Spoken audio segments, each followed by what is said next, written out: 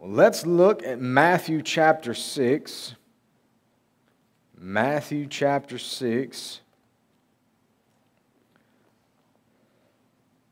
We're going to talk about faith, but maybe in a little bit different way.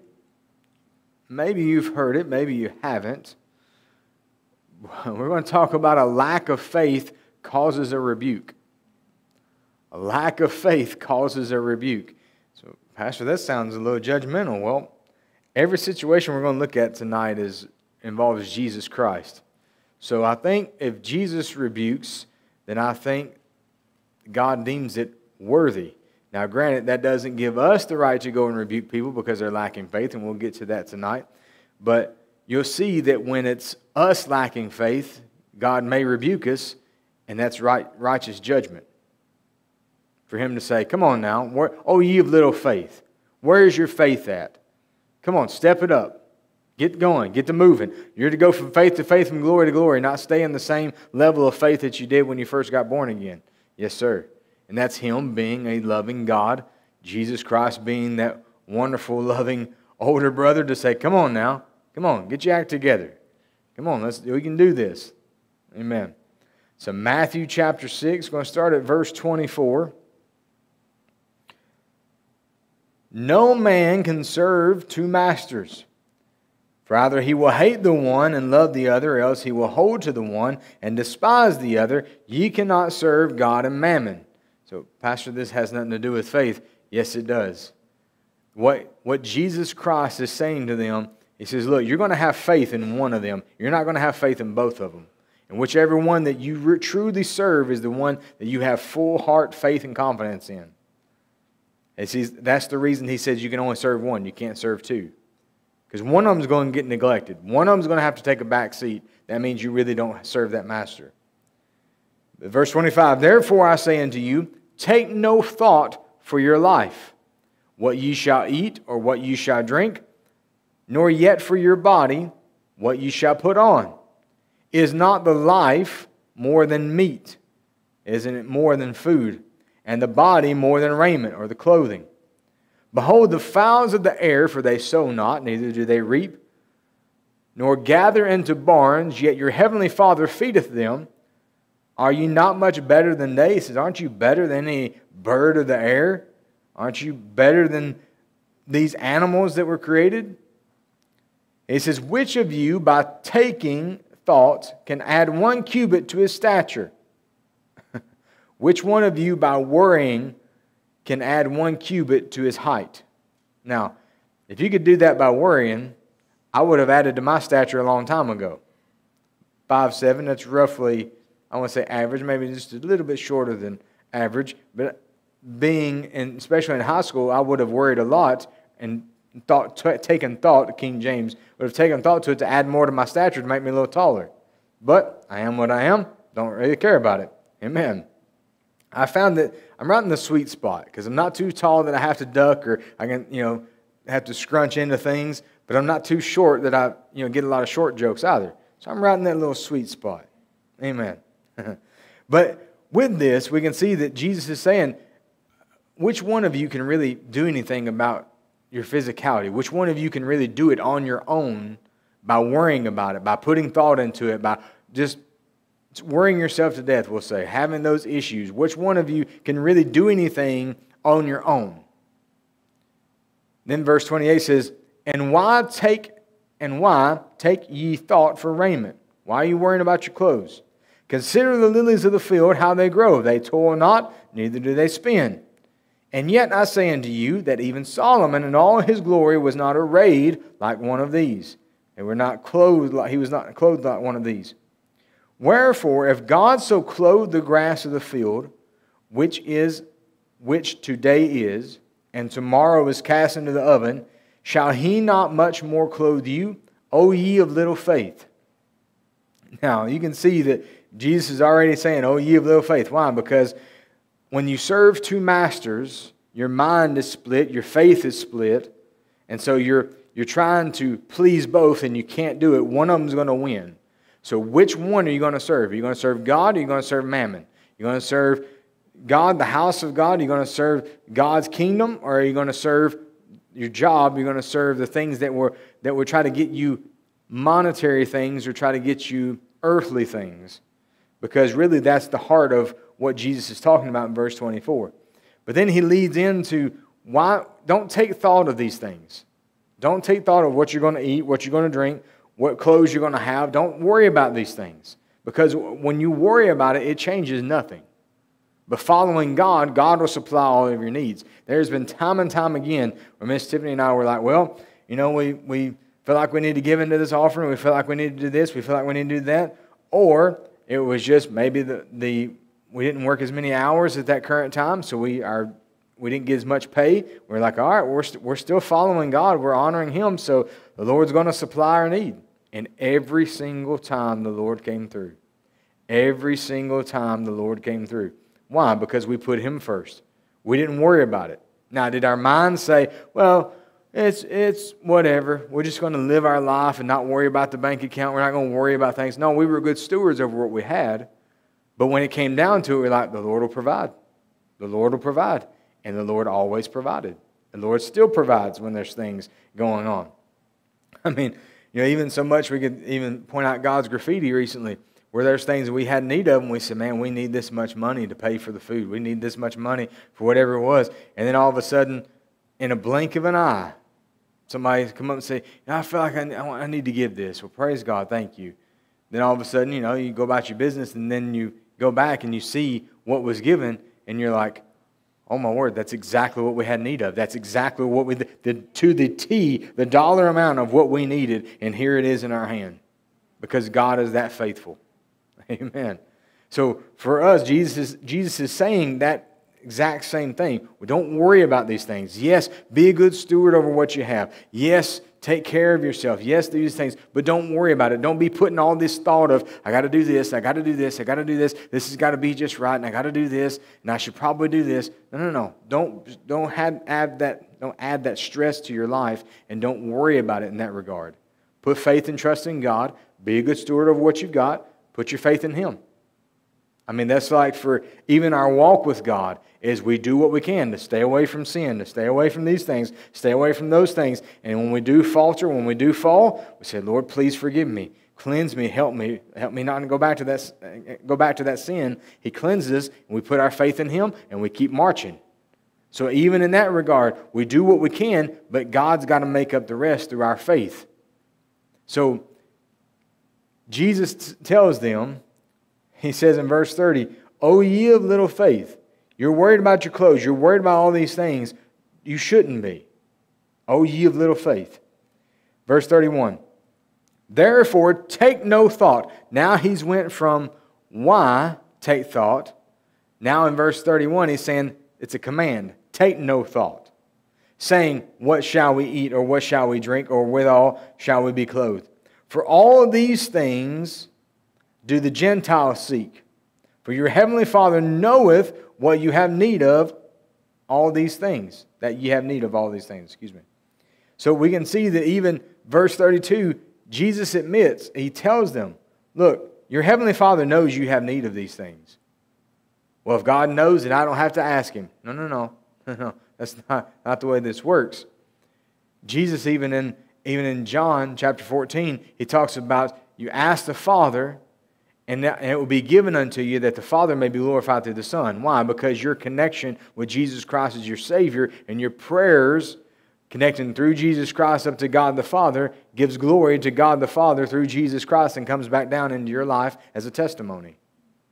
So we are to still ask what we have need of, but the Father already knows what we have need of. You know, there's times when the boys are in need of something, and we'll say they know that we are in need of it, but if they don't ask, I'm not going to give it to them. Because if you don't have if you have that attitude of, well, they know what I need, so they're going to provide it for me. That's a spoiled mentality. To just assume that somebody's going to bring you those things because they know that you have need of it. No. There's power in asking. The Word tells us to ask, and you shall receive. It says to knock, and it shall be opened. That means there's an action on our part And what does that entail? It not only entails the asking or the action to ask for it, but it's the faith in that the answer is coming. Amen. So the Father may know, but that's not exercising your faith. When the Father knows what you have need of, there's no faith on your part. But you asking, there's a faith. That's exercising your faith, saying, Father, I have need of this. Could you please supply this need? And God says, well, sure, I'll take care of you. Because you've exercised your faith. You have that expectation, not a spoiled mentality, but an expectation of knowing that God's hearing what you're asking for and He's going to answer it. Which leads us to verse 33. But seek ye first the kingdom of God and His righteousness, and all these things shall be added unto you. So we know this verse very well. We quote this a lot. We've read it a lot. But it says, but seek ye first the kingdom of God. So that means that, and by reasoning here, means you can seek other things, like seeking a job. Okay? Well, the job's good. The job will give you a paycheck. The job will provide in those areas, but you seek first the kingdom of God. Father, may you help me to find the job that I have need of. Help me to find the job where you want me to be. And I know that you'll supply my needs. You'll take care. I'll get to work at my job, but Lord, I know it is you because I'm putting you first. I'm seeking you first, that you're the one supplying my need. You're the one that has blessed me with a job. You're the one that has given me health and strength to obtain wealth through my job, through doing what I need to do. But it says, but seek ye first the kingdom of God. So that means that the two masters, even going back to verse 24, that the two masters, you seek God first, and then the other master gets the leftovers, if that makes sense. Why? Because we build our faith in our God and not our job. We build our faith in God and not our own ability. We put our faith in Him first and foremost. But it says, seek ye first the kingdom of God and His righteousness, and all these things shall be added unto you. We've got to seek His righteousness, what's right according to Him. Then verse 34. Take therefore no thought for the morrow. So here he goes again, commanding, don't worry about these things. Don't trouble yourself. Don't worry about tomorrow. For the morrow shall take thought for the things of itself. Sufficient unto the day is the evil thereof, or the trouble thereof.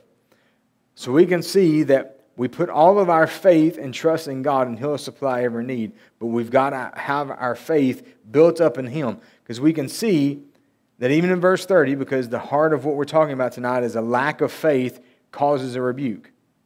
So their lack of faith and worrying about all of these things from verses 24 all the way down through 30 causes Jesus to kind of go on this, I don't want to say tangent, but kind of go on this rebuke session to say, oh, ye of little faith. Why are you worrying about this? Oh, ye of little faith. Don't you know that God can do more for you than He does for the lilies of the field, than He does for the fowls of the air? Don't you know that God will take better care of you than He will of those things? And so He says, oh, ye of little faith. Amen. So let's look at Matthew chapter 8. Flip over one page in my Bible. Matthew chapter 8. Forgive me. If you do want to write this down regarding Matthew chapter 6, you'll find the same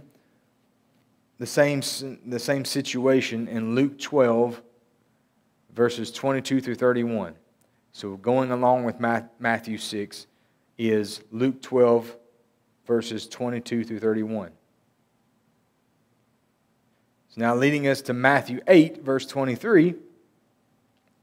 And when he was entered into a ship, his disciples followed him. And behold, there arose a great tempest in the sea, insomuch that the ship was covered with the waves, but he was asleep. In other words, Jesus is asleep. He's not worried about the storm. And his disciples came to him and awoke him, saying, Lord, save us, we perish.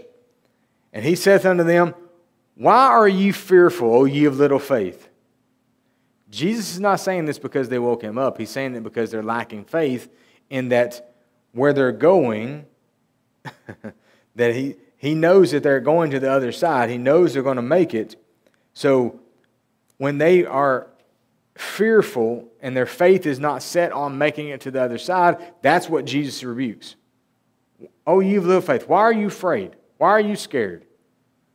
That's like there's been a few times You know, especially when Pastor Chris and I went to Uganda to preach and to teach SMTI, things of that nature.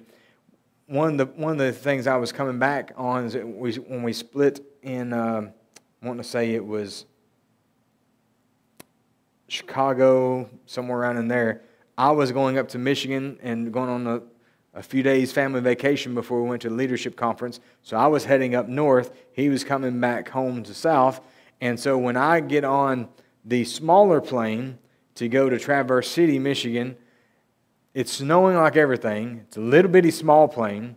And I'm thinking, okay, this should be interesting. So we get on the plane, and then when we get up in the air, we hit a snowstorm. And it's like bad turbulence. I mean, it's just like jerking you all the way around.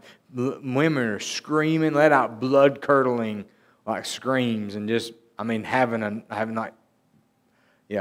issues trying to keep their sanity. Anyway, but I'm like, Lord, I don't want to die. Then I thought, wait a minute.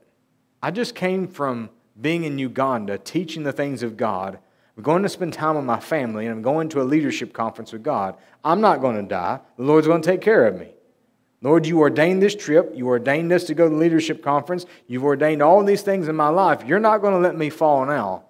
Literally, out of the sky. You're not going to cause these issues. You're going to take care of me. So I began to pray in tongues. And it was like we hit a couple more bumps, and I just sat there in peace praying in tongues. And everybody else is, and by the time we landed, they were like, I'm so glad this flight is over. I'm thinking, I got peace. We could have flown another hour. It wouldn't have bothered me. But it's one of those things to where when I realized, wait a minute, why am I allowing this fear to creep up inside of me? Because I've got more faith in my God and Him taking care of me and what He's called me to do and the things I know He's not done with me yet. So my faith is in Him. But I did have that moment. I mean, being human, I had that moment of fear just kind of crept up over me. And I was like, oh man. But then I was like, wait a minute, come on now. Get a hold of yourself, man. Come on. Ex-military, why are you being so fearful? I'm serving the army of God now. Praise God. Anyway, but the Lord took care of me, and we had a wonderful time. But it's one of those things to where if we're not careful, our situations will creep up on us and cause a fear, but our faith must outdo our fear. Our faith must be able to speak to our fear. It says, why are ye fearful, O ye of little faith? Then he arose and rebuked the winds and the sea, and there was a great calm. Notice what he rebukes first. His disciples. He rebukes them before he does the storm. O ye of little faith. Why are you so fearful, O ye of little faith? Really? How long must I be with you? But then he goes and rebukes the storm and puts everything at peace. Now, you can also find this passage or this same scenario in Mark 4, verses 35 through 41. So Mark 4, 35 through 41. And then also in Luke 8, 22 through 25. So it's found here in Matthew 8. It's also found in Mark 4, 35 through 41, and Luke 8, 22 through 25. Pastor, why are you giving us this? Because I'm wanting to make sure that you know everywhere that Jesus rebukes. Because if we're going to build a doctrine on Jesus saying, your little faith deserves a rebuke, then we need to be accurate in what we believe and knowing that we don't have one scripture that backs it up. We've got a multitude of these scriptures. So the disciples were afraid of the storms and they woke Jesus up. Before he speaks to the storms, he questions their faith. Now, here is the condemning part. What do you mean by that, Pastor? This makes twice now. We've seen in the book of Matthew, he says, "O ye of little faith." Now, granted, if somebody is learning, you would not rebuke them. Like for different stages of life, you don't rebuke a kid when he's first learning, how to walk. You don't rebuke him when he's learning how to talk. That's not how we say that.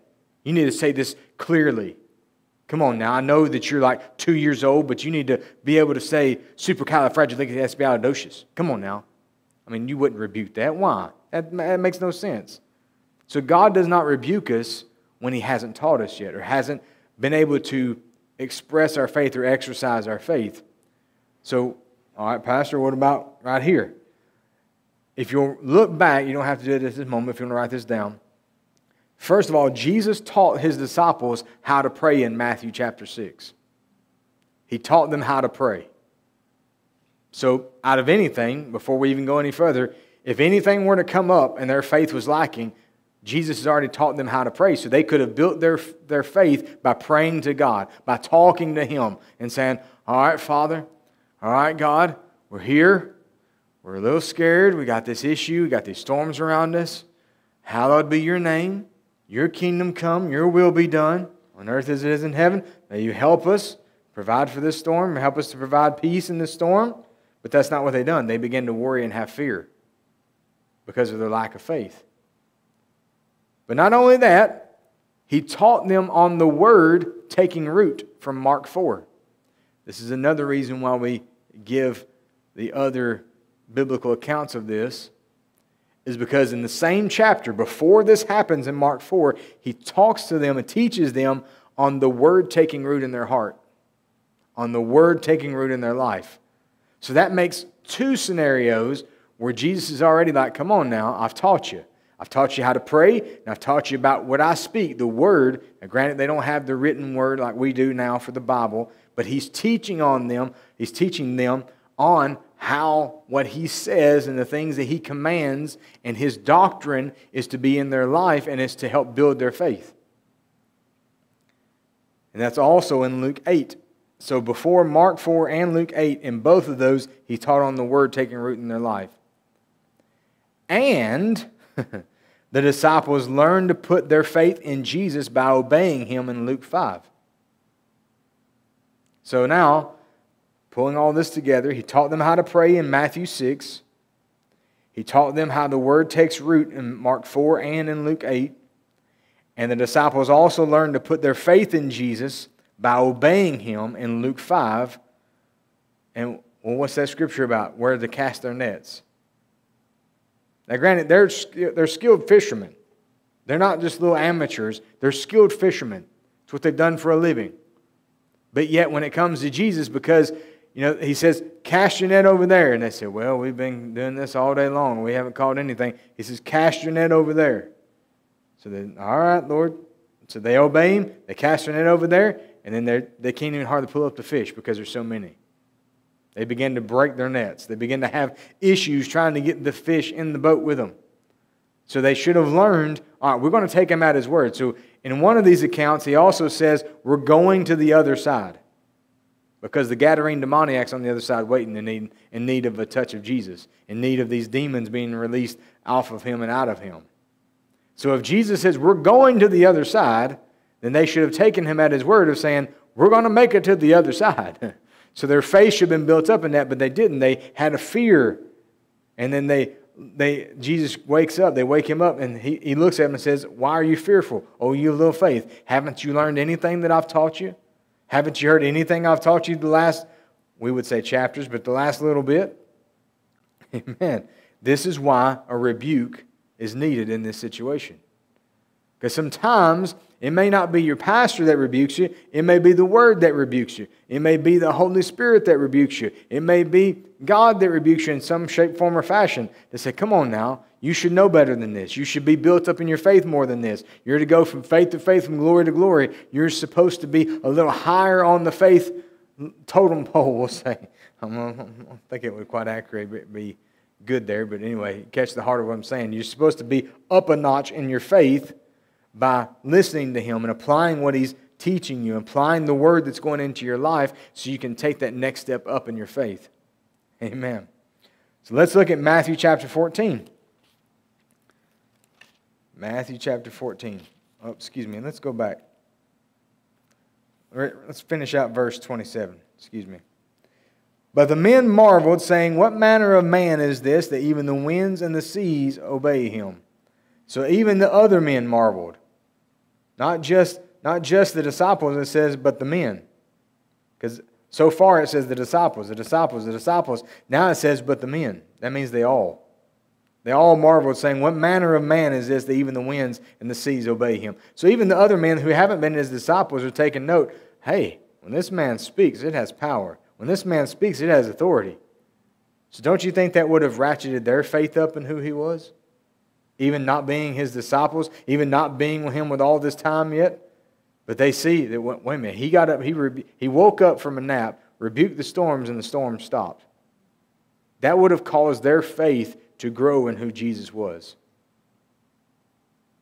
But yet the disciples, being true Christians like today's modern Christians, they're not done yet. So let's go to Matthew chapter 14. Matthew chapter 14, verse 22.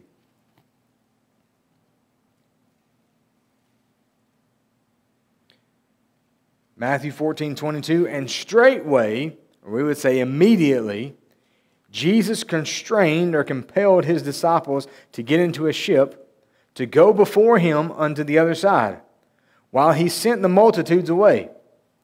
And when he had sent the multitudes away, he went up into a mountain apart to pray. Went up there by himself to pray. And when the evening was come, he was there alone. But the ship was now in the midst of the sea. It was in the middle of the sea, tossed with waves. Here comes round two. Who's going to win? The waves or the disciples? Tossed with waves, for the wind was contrary. I've met some people like that. The wind was contrary, and in the fourth watch of the night, Jesus went unto them, walking on the sea. And when the disciples saw him walking on the sea, they were troubled, saying, It is a spirit, and they cried out for fear. Now notice, they finally got the victory over the storms. But yet they see Jesus and they think he's a ghost. And they get fearful of that. So it's like, come on, guys. Now granted, we may give them a hard time. We may rag them a little bit, but we're the same way. We finally get faith and victory over one area. Then it's all of a sudden something else happens and you're like, oh man, what's going to happen now? It's like, God's like, come on now. The winds, I would think that would be a bigger ordeal than seeing what they said was a ghost. Because we know there's no such thing as ghosts. Anyway, it's a whole other message for a different time.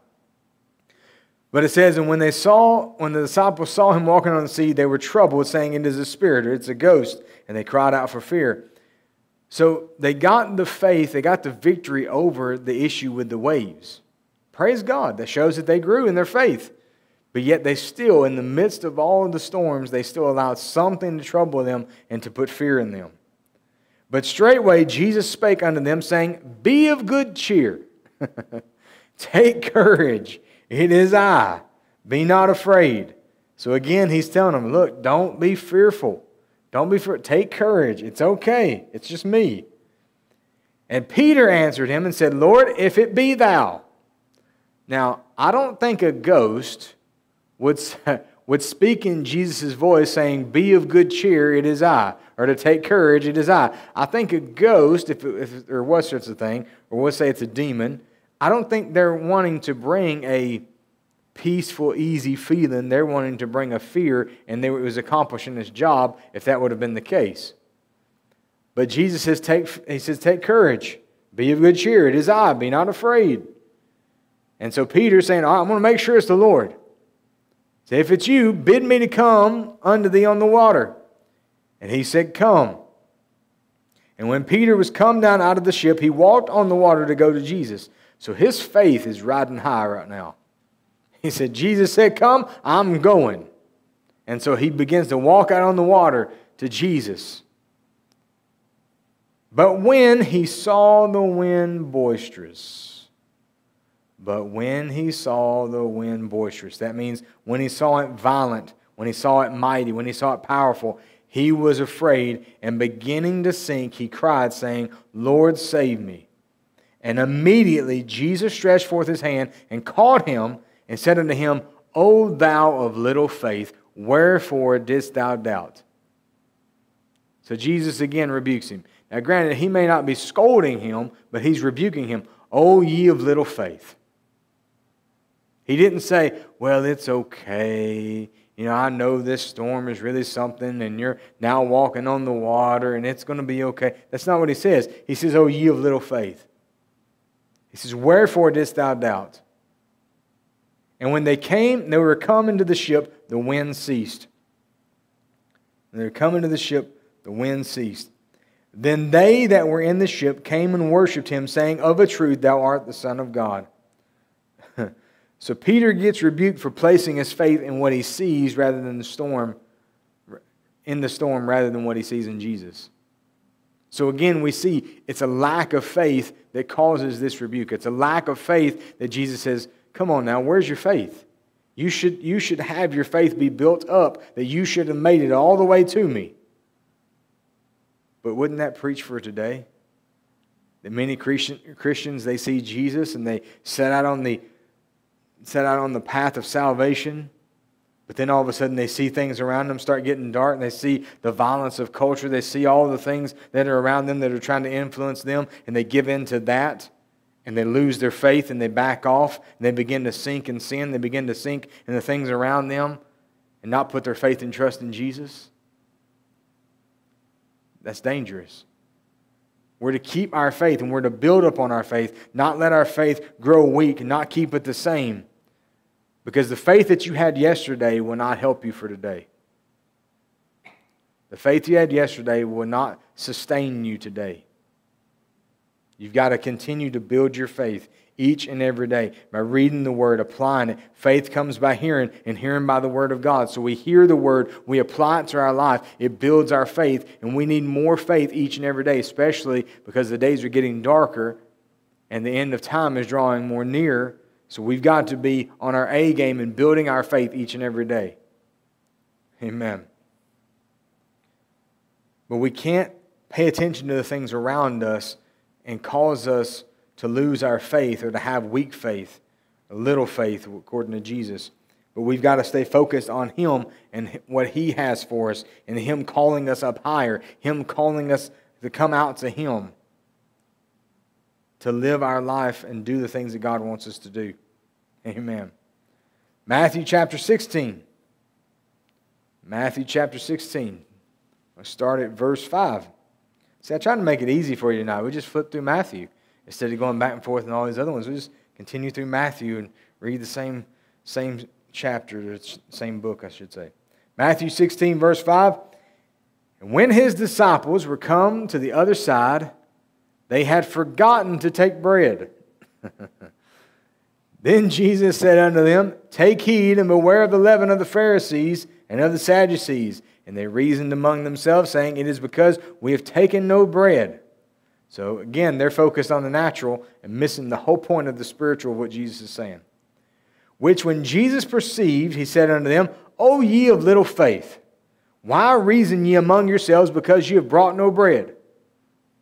So again, it's because they're focused on the natural that they've missed the whole spiritual aspect of what He's trying to teach them.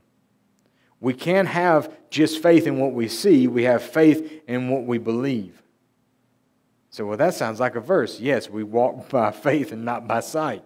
That's why we walk by faith. We walk by what we perceive, what we're being told by the Word of God. We walk by what God says and not by what we see. Because many times what you see is really an illusion. It's a mirage. You know, even if you find somebody that will say they look attractive, they act like they go to church, they have this Christianese speech coming out of their mouth, you may look at them and say, man, I'm going to marry them real quick. Then all of a sudden you get to know them and no, you start backpedaling. You're like, nope, don't want none of this, don't want none of this. Don't start backing up real quick. Because what you see can be deceiving. But when you walk by faith in the things of God, God reveals things to you and you speak to those things. And so we walk by our faith and not by what we see. We walk by the faith, and faith comes by hearing the Word of God, hearing the truth of God, applying it to our heart and our life, and expounding upon those things and walking by those things. That's like right now, you're going through bouts of sickness, things are coming around in our region, and people are getting sick, things of that nature. We can either believe the symptoms and say, all right, this is what I have, which is not bad, but you can say, all right, it's going to be this many days before I get over it. I've got to do this many rounds of this, and I've got to do this, and I've got to do that. And you can believe that report, or you can walk by faith and say, you know what? This is maybe what the doctor said I have, but I believe and I speak in faith that I am the healed of God, that by the stripes of Jesus, I'm the healed of God. My God's the God that heals me, and I declare my healing. and I'm walking by my faith, declaring my healing, then it won't take this long. I'll be of quick recovery, and then I will get everything I have need of. And it won't take me as long as it maybe does everybody else. It won't take me as long as what the doctor said. It won't take all of the things that I've got to go through because of the report that I received. But I walk by faith in declaring what the Word says over me, not by what I see and what the doctor has said. So the choice is ours. Which one are we going to believe? Which one are we going to do? Time for us to build our faith and to speak to things. And verse 7 again. And they reasoned among themselves, saying, It is because we have taken no bread. In which when Jesus perceived, he said unto them, O ye of little faith, why reason ye among yourselves because ye have brought no bread? Do ye not yet understand? He says, don't you understand what I'm saying to you? Neither remember the 5 loaves of the 5,000 and how many baskets ye took up? Neither the 7 loaves of the 4,000 and how many baskets ye took up? He says, not once, but twice this happened. He says, are you missing the point? If we needed bread, God would supply our need. Taking us right back to Matthew 6. Don't worry about your food. Don't worry about your drink. Don't worry about your clothes. God will take care of it. You put Him first, He'll supply all of your needs. So they're missing the point of what Jesus is saying. That's what He's rebuking. Because their faith is in what they can see and not what they declare. Not what God has told them. Not what Jesus Christ has told them. Verse 11.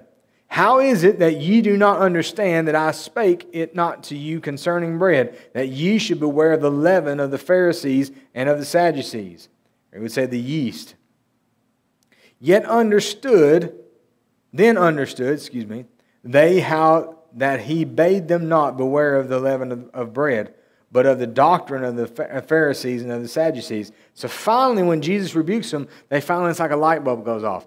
Oh, that's what he's talking about. Why? Because their faith was built up by hearing what Jesus said. Jesus kind of rebukes them. Oh, you have little faith. Then he says, don't you remember this? Don't you remember that? Come on now, you got to be with me. You got to stay with me. Stay with me in your faith. And him speaking to them, because faith comes by hearing, and hearing of the Word of God, because we know Jesus is the Word made flesh. So when he speaks to them, it builds their faith. Oh, that's what that means. But it was because they heard what he said this time and not focused on the bread part, not focused on the natural part of it. They heard him for what he was really saying. Many times we can hear a preacher preach, and we'll hear a few words, and we'll say, man, okay, yeah. Or you can hear what the Lord is saying through that minister, through the Word of God, and it really be built up in your faith. Really build your faith up because you're hearing the Word of God, not just nitpicking little things. Amen. So we've got to be careful that we don't become like the disciples and hearing only bits and pieces and applying it to a natural aspect, and it does us no good. But we hear what the Spirit is really saying. We hear what God's really saying and apply it to our heart and life to build our faith. Oh yeah, amen, praise God. And it builds our faith to help us take on that next mountain. Amen. So Jesus rebukes their lack of faith, Jesus rebukes their lack of faith because they misunderstood what he was saying, because they only heard what he was saying naturally. So now let's look at Romans chapter 14. Romans chapter 14. So we've seen multiple examples of Jesus rebuking his disciples when they were lacking faith or had little faith. And Jesus said, come on now, I've taught y'all better than this. You should have more faith than this. You got to understand what I'm saying. You got to understand the situation and what's really going on and not being fearful, not just focusing on the bread. You got to hear what I'm saying to you. So he would rebuke them. He says, I've taught you better than this. You should be a step higher than this in your faith. But for us, being on this side of the cross, we are not to rebuke those lacking faith. We're not to rebuke those lacking faith. Well, give me a verse for that, Pastor. Will do. Romans 14, verse 1. Him that is weak in the faith receive ye, but not to doubtful disputations. Let me read it from the New Living Translation. Except, like accept, believe, I'm going to allow them to come in. Accept other believers who are weak in the faith, and don't argue with them about what they think is right or wrong. Now, this verse does not say that you can't help teach them, that you can't speak to them and give them Scripture, things of that nature, but it says don't argue. Because arguing, even in the Old Testament, it says if you rebuke a fool and you'll get a black eye. Rebuke a wise man and he'll love you for it. He'll appreciate you for it. But rebuke a fool and you'll get a black eye. That means if you rebuke him, you argue with him, he's not going to take it well. Because he's a fool. He doesn't want to be made fun of. He doesn't want to be told that he's wrong, so he'll punch you. But it says here, accept other believers who are weak in faith. Bring them into the house of God so that they may hear the word of God and their faith be built. But don't argue with them about what they think is right or wrong. There are times people will bring me something. They'll say, well, I believe in this, Pastor. I believe in that, Pastor. And I believe in this. And there's sometimes I'll maybe throw a couple of scriptures out there to kind of help them maybe see a different perspective. There's other times I just smile and nod. Yep. Oh, that's neat. That's neat. Why? Because I'm not going to argue with them. Because it may be something that great-grandma told them. And because in my mind I'm thinking, you can't show up to church on time. You can't do this. You can't do that. You're weak in the faith because you don't have your faith set on being here on time. You don't have your faith set on doing the other things that we talk about regularly in our church services. So I don't have biblical right to argue with you about this. I'm not going to argue. I might give you a scripture or two to help you see a little bit differently. But if you're going to be immature in this area of your walk with God, I can't expect you to be mature enough to handle when I'm going to plow you crossways about your little pet doctrine or pet thing that you have to say about it. That's the response I thought I would get. But we can see that we're not to argue with others when it comes to things, because especially those who are weak in faith. We can, as we said, we can train them, we can give them Scripture, we can do things to try to help them to understand the bigger picture or to understand it accurately, but we don't argue. Because arguing may even just push them away from the faith.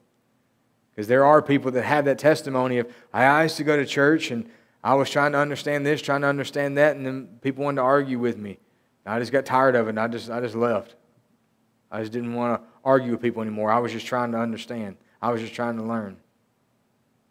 It's like, man. Now, granted, it's their own fault. They could have either found another church. They could have tried to handle it differently.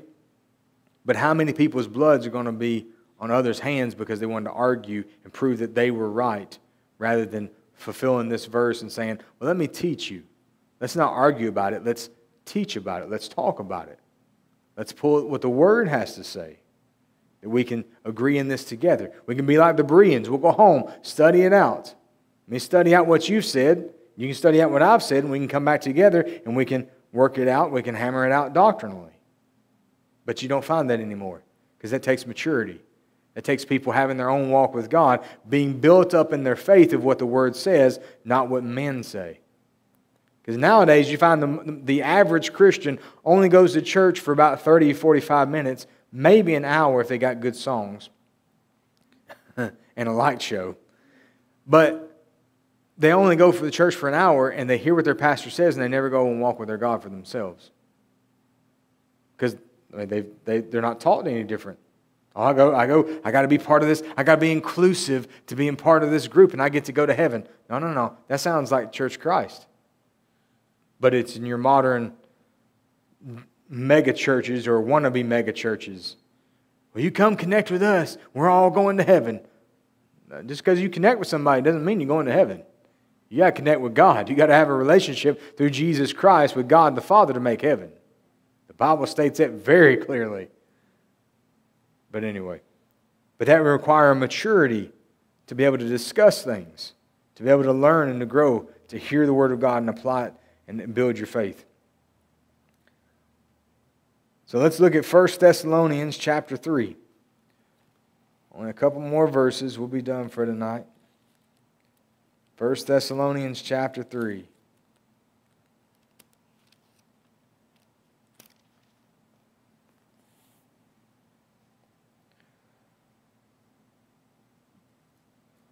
1 Thessalonians chapter 3, going to start at verse 8. For now we live, if ye stand fast in the Lord. For what thanks can we render to God again for you, for all the joy wherewith we joy for your sakes before our God? Night and day, praying exceedingly, that we might see your face, and might perfect that which is lacking in your faith. Now God himself and our Father and our Lord Jesus Christ direct our way unto you, and the Lord make you to increase and abound in love toward one another and toward all men, even as we do toward you, to the end he may establish your hearts unblameable in holiness before God, even our Father, at the coming of our Lord Jesus Christ with all his saints. So seeing this, going back up to verse 8, for now we live if ye stand fast in the Lord. That means you got to stand fast. It means your faith has got to be rooted and grounded in God, in the Lord Jesus, that you're not easily shaken, you're not easily moved. For what thanks can we render to God again for you, for all the joy wherewith we joy for your sakes before our God, night and day praying exceedingly. So the Apostle Paul is praying night and day exceedingly, that we may see your face, that I may come to you, is what he's saying, and might perfect that which is lacking in your faith. So in other words, Paul says, I know there's things lacking in your faith. I know there's things missing. And he says, and I'm praying night and day that I can come to you and help you build up your faith, help you to fill in these holes that are missing in your faith. Now again, he's not rebuking them. He's not saying, well, you guys should know better. Oh, hey, I got to come again to you guys. I'm praying I can make it because I got to teach you guys because obviously y'all are stupid and you're not picking it up the first time. That's not what he's saying. He's not rebuking them. He's saying, I'm praying that I can come and I can help you, that I can teach you, that I can be with you in person, and that I can help fill in the areas that are lacking in your faith, that are missing. That way you're not lacking in any area of your faith, any area of your life. I can come and help you and to teach you to build those things up. Because Paul knows that faith comes by hearing. Now granted, he could write the letter to them like he does through all the epistles, but he's saying it would be better for me to come to you in person. That way as you have questions, I can answer them. You can hear what I'm saying to you and build up your faith. Instead of having to wait for the letters to go back and forth and to make their way. He said, I can come to you and perfect and mature that which is lacking in your faith. So disciple makers are to help mature everyone under them by teaching and helping, but not arguing. You teach and help and don't argue. So just as much as the disciple maker teaches and helps and doesn't argue, it would not be beneficial for the disciple to be able to not listen, to not receive the help, and to argue. Because you're defeating the whole purpose. So when we work together, when one submits, listens, and is teachable, and the other one is teaching and helping and not arguing, you can see that there is a harmony in that, and that's the way that the process is supposed to go to help benefit the body of Christ, to help benefit every believer. This is the reason discipleship is so important, and you don't see it much anymore. Many people think that just, I go to that church over there and that preacher, he disciples me by preaching me the word. That's not discipleship. I would dare say that's probably, we'll be gracious and say it's 5% discipleship. That's being gracious. Because that is using the word of God to instill something into you. But true discipleship is being that one-on-one. I like what Dr. Barclay says. Disciples are made around the campfire. That doesn't mean the multitudes there. That means the disciples have taken the time out to be around the campfire, around the disciple maker to hear what they've got to say. Some of my favorite times and the most times what I learned the most, or when I learned the most, around my pastor is the intimate times where it's just maybe he and I, or maybe he and I and a handful of other guys. And also around with Dr. Barclay. Dr. Barclay do special sessions where it's some of us pastors and maybe a handful of us. And maybe we're getting coffee or doing other things. That is when I learned the most. Now, granted, I could take pages worth of notes and stuff from listening to them preach.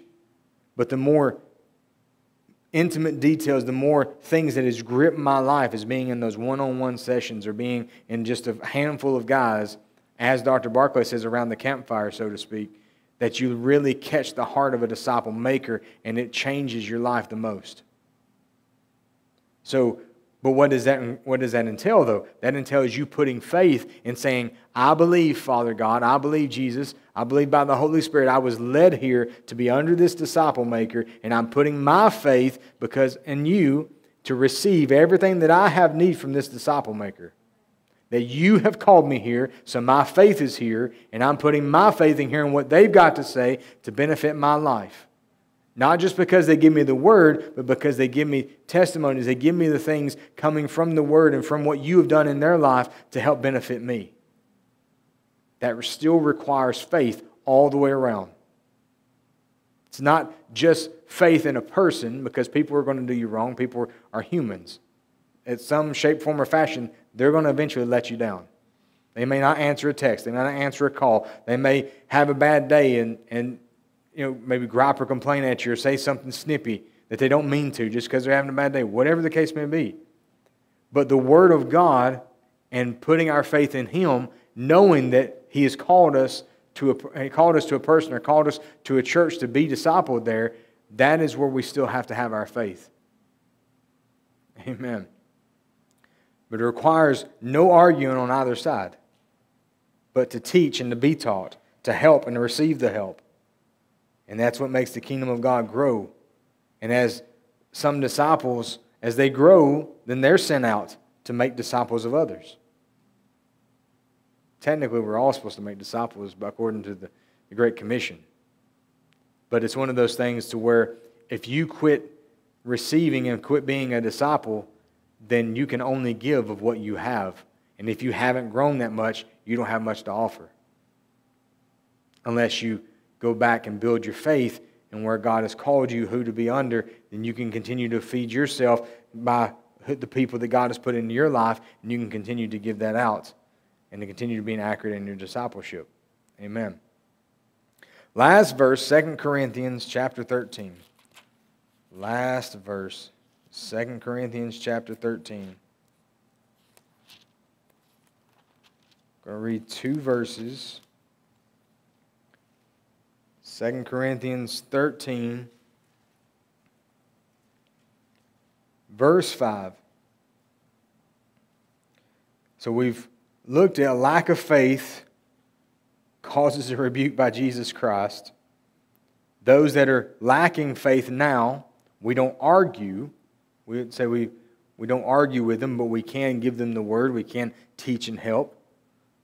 But now for us tonight to kind of close this, maybe this teaching or message out, we need to examine our faith. Where are we at on this scale?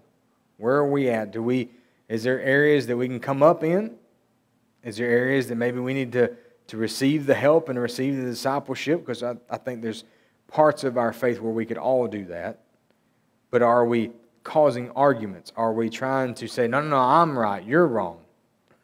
Kind of examine our faith in that regard.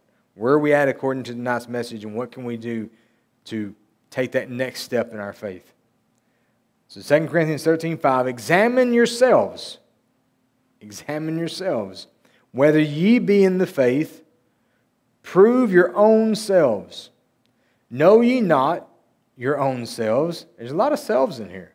You'd think this was a seeker-friendly verse. There's a lot of selfishness in here. But that's not what it's talking about. It says, examine yourself. Prove yourself. Know ye not your own selves, how that Jesus Christ is in you, except ye be reprobates. Now I'm going to read from the New Living Translation, that same verse. Examine yourselves to see if your faith is genuine. Test yourselves. Surely you know that Jesus Christ is among you. If not, you have failed the test of genuine faith. I'm going to read that again. New Living Translation. Examine yourselves to see if your faith is genuine. So that's where we need to start with our examination. Lord, is my faith in you, or is it in my religiosity?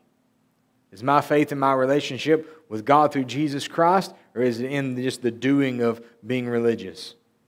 Then it says, test yourselves. Surely you know that Jesus Christ is among you. So if He's among you, you're professing and really walking with Him, you're going to know that He's there. But if not, you have failed the test of genuine faith. Verse 6. But I trust that ye shall know that we are not reprobates. New Living Translation of that same verse. As you test yourselves, I hope you will recognize that we have not failed the test of apostolic authority. As you test yourselves, I hope you will recognize that we have not failed the test of apostolic authority. So in other words, examining your faith will also help display the godly leaders in your life. Because if you're just under so-and-so, because we'll say under megachurch Tommy, we'll just give him a nickname, I don't know, I'm just kind of making stuff up.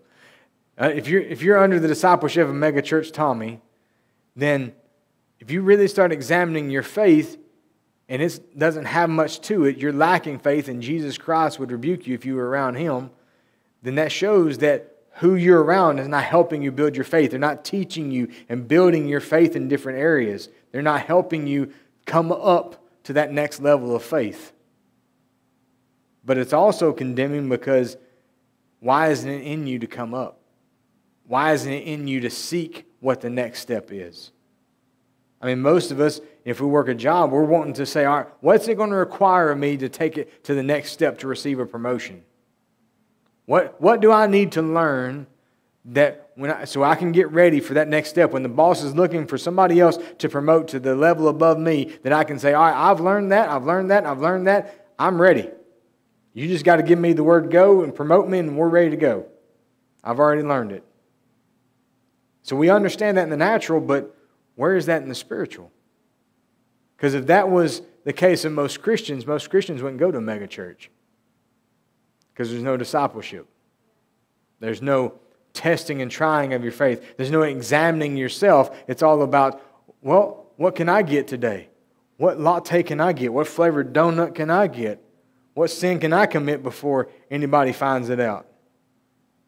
And not by the Holy Ghost pastor, but by everybody seeing me and this whatever sleeping together. There's no discipleship in that. Well, yeah, it is. It's discipleship of the devil. Anyway, but you examine your faith, and that will show you, first of all, who is around you that is a real godly leader trying to help you take that next step into your faith. And it also is that hunger and thirst for the righteousness of God in you, creating a desire to go to the next level.